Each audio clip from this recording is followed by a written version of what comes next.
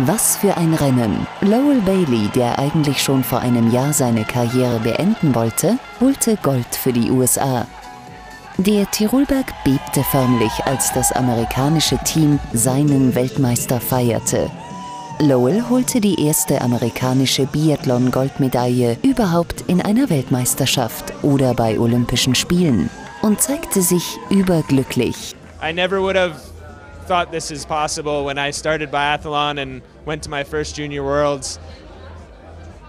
And now to ski the last loop with 30,000 people and millions of people on TV cheering for me, and it's just an amazing moment. I first met Lowell when he was probably 13 years old in Lake Placid as a young skier just getting started in the sport. And to be here today and see him have the perfect biathlon performance in what I regard as the most difficult biathlon competition there is, there's just no words for that. It's a dream come true, and I couldn't be more proud for him. 8 Nationen sind im amerikanischen Betreuer- bzw. Trainingsteam tätig.